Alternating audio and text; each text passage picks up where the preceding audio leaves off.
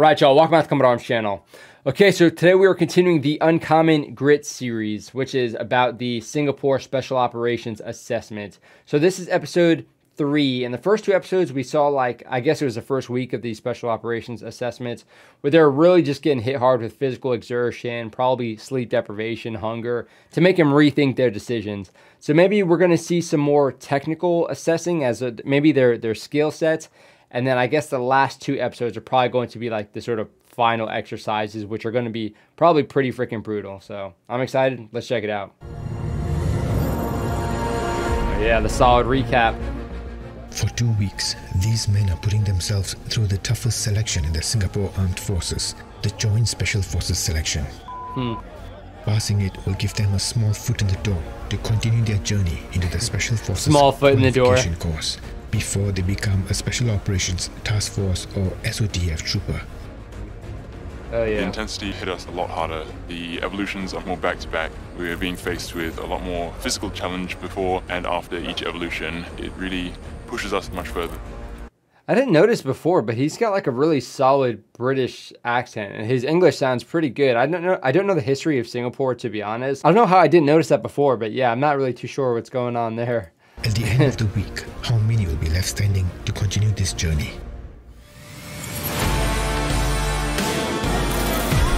Yeah, man.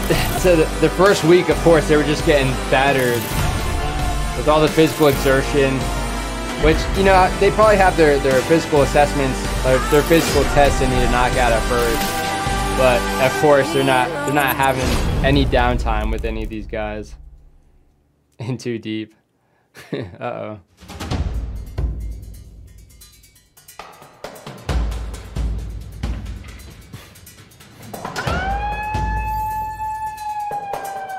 I wish it said the time. Another day, another set of evolutions that will determine who stays and who goes. It's like they were sleeping like that or something. In the second week of selection, the tests become more grueling and unpredictable. That's so annoying. The candidate numbers have dwindled to less than half. Damn, okay. And that the makes most sense. difficult part of these tests? The most difficult part? The warm-up. Okay, really? Yeah, okay.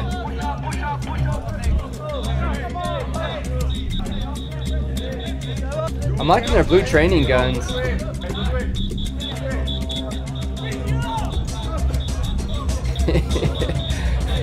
I'm sure they're not liking them too much though.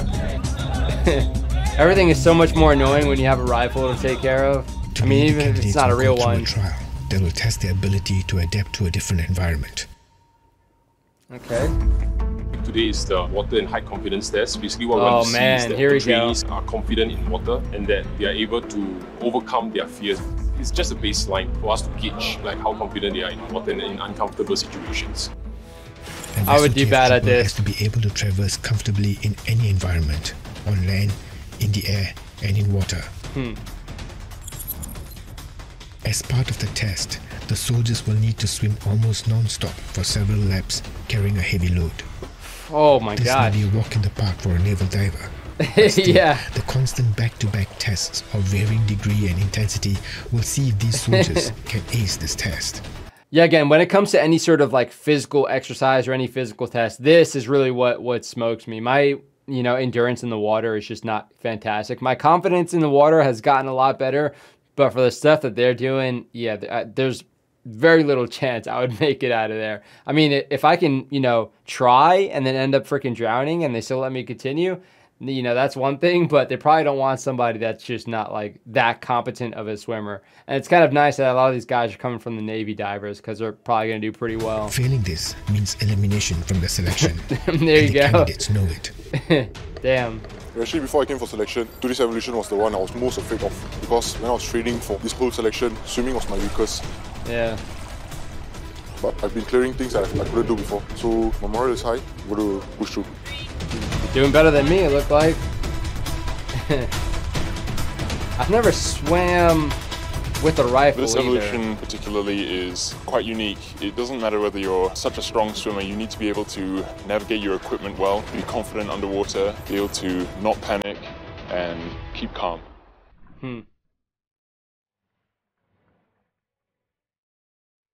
Yeah, and the kit. Swimming with a uniform and boots is a nightmare for me. And then when you throw kit on and a weapon, that's tough. The little rest in between the swims and the intensity of the test takes a toll on some. That sucks.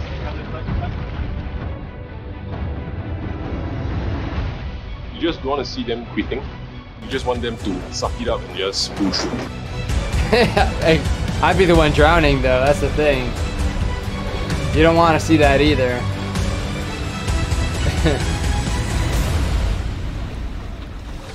The combat swim was something that I couldn't clear until the last day of my prep. So today is the first time I actually cleared the swim. It feels good, but still, my heart is still beating fast. Good stuff. I found myself struggling during the combat swim, and I could see there was really quite a distance to go.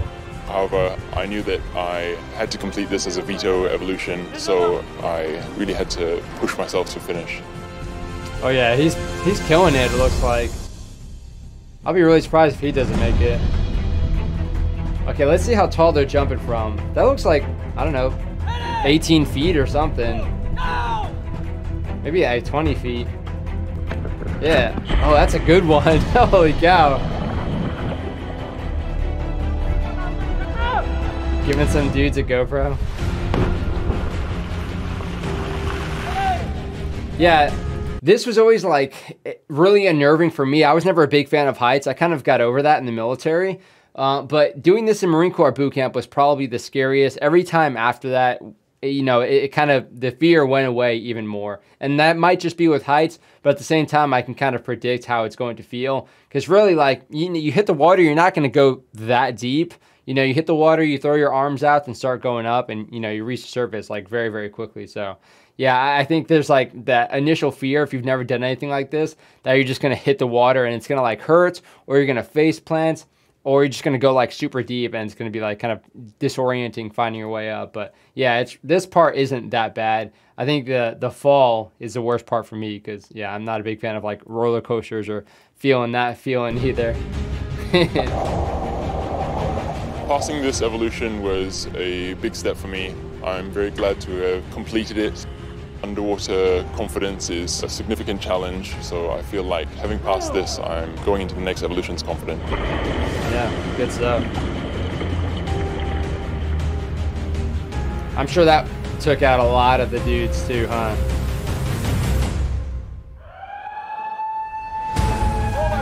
It never stops, huh? Again, it's just 2 weeks, like non-stop. Let the test end. The candidates know that the selection is going to get tougher, but they're prepared. I think we're going through one evolution at a time. After every evolution is just one down and one less evolution to the completion and just pushing on to the end. Good stuff. They got real? I thought some of them had real rifles, but maybe not. Yeah, it looks like they do, huh? Okay. Nice, okay. Yeah, now things are starting to get serious too, huh? You always think like they made it past like the really, really challenging stuff, but yeah, the way these selections are designed, yeah, it's like, it's non-stop, but it's also hard in the beginning and hard in the end, and just kind of like difficult intermittently in the middle. Week 2 is a bit of mental game with the candidates. I can't feel my legs anymore, but no. Okay. Well, I'm definitely going to check out the next episode, so I don't want to spoil it too much. I'm excited to see that. I saw them, they're running with like a sandbag or something. Ooh, man, that's not a fun time either. Yeah, so again, for me, physically, like the toughest things are always going to be those sort of water confidence tests. Now, I want to know, since, I mean, for me, again, I'm not like the best swimmer. I can survive, but again, when you start adding like gear and weapons and, you know, longer distances, it's going to be very, very tough for me. But I want to know, a lot of y'all who actually grew up swimming or are pretty confident swimming, let me know how these tests actually look to you. Because, again, for me, it's like, there's no way. I mean, I would struggle very, very hard.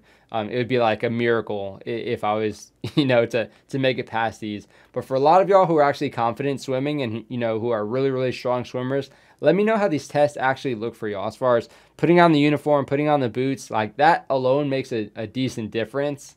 especially for buoyancy. But then when you start adding gear and a weapon, it just makes it super awkward because, you know, your body dynamics change so significantly. But I guess, you know, if you know the fundamentals and you can kind of, you know, perfect a good way of swimming with something like that, like we saw they were almost doing like a weird freestyle or side stroke with the weapon. Yeah, I guess if you can start doing that, then it'll work. But yeah, I want to know what you guys think about it. So far, the selection looks tough because, again, I always like to judge how far I would make it in that selection process. And usually when I see the water stuff, I'm like, that's probably where it would be it for me. But all of this looks brutal. So it's going to be interesting to see how many people actually make it out in the end.